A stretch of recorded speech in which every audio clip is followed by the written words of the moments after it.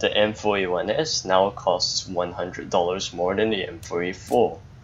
This is in line with the stats showing that the M4A1S is still the most used weapons amongst pro players and in general. This would encourage people to switch over to the M4A4 if they wanted a cheaper rifle, but I guess it won't do much if people really just prefer the M4A1S for its supreme accuracy. I would be more in favor of lowering the price for the M4A4, but that would also mean that counter-terrorist buys can be cheaper if you switch weapons, and even more so, which I guess would make the game meta even more CT-sided than before, which is not exactly something we want considering the game's already CT-sided as hell. So the Tech 9 had its ammo capacity for each clip or magazine, if you prefer, reduced by 25%. This means it only has 24 bullets now, compared to the previous 32, if you do not want to math. And it also supposedly has its damage drop-off per unit increased. So this means that across longer ranges you'll do less damage, but it still has that running accuracy, and it still has that very precise one-tapping, and it still has a lot of bullets compared to the rest of the pistols. So we're gonna have to see how that actually works out as time progresses. It's not immediately clear whether this gun still needs a further nerf, but I guess only time can tell about that one.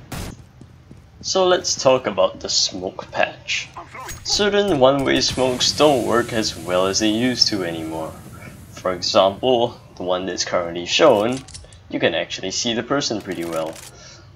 However, according to some of my testing, certain one-way smokes still do exist, and I guess maybe Valve will fix that, because it's really annoying to have all these one-way smokes.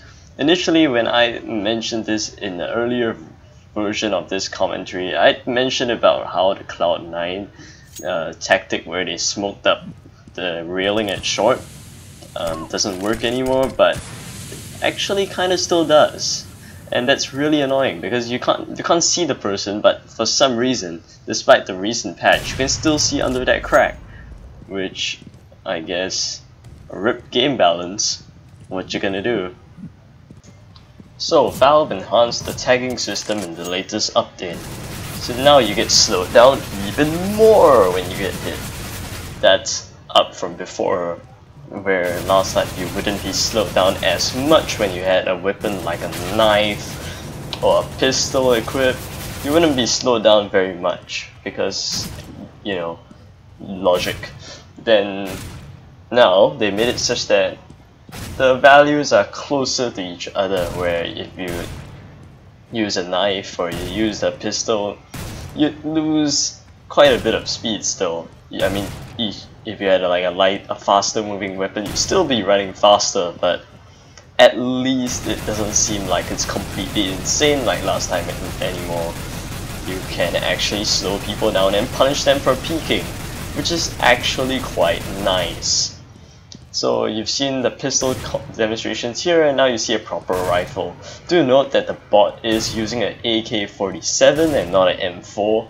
I did not bother to test this with more than one weapon because it'd just be literally minutes of me shooting at the same place and watching my speed value as I get slowed down. It's all roughly about the same. As long as you have a more powerful weapon, your player will be slowed down more, and hence you're more likely to die when you get shot. It's sort of nice. We still want to see more penetration in this game, Valve, but hey, that's a start.